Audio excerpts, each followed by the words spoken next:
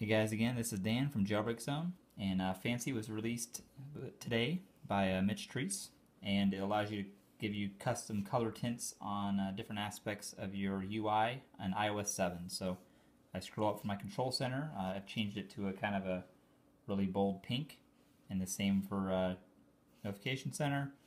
If I hop out of here to my dock, that also is it's a global color variant, so it just kind of comes on a keyboard, spotlight, and I think it's on your lock screen as well. Let me back up here. Okay, so if you have a passcode, it'll show up there. So I don't have that. Anyway, so this tweak, you can hop in here and you can see that you can have it enabled, disabled, and you have global tints set or not set. So I go in here in my global tints, I can adjust it to let's make it a yellow.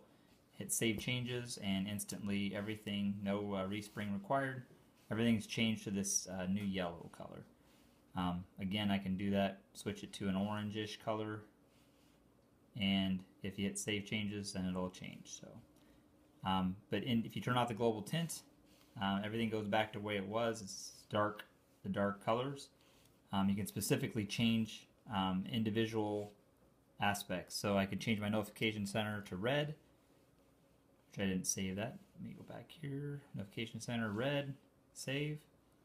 Control center green, save. My dock blue, save.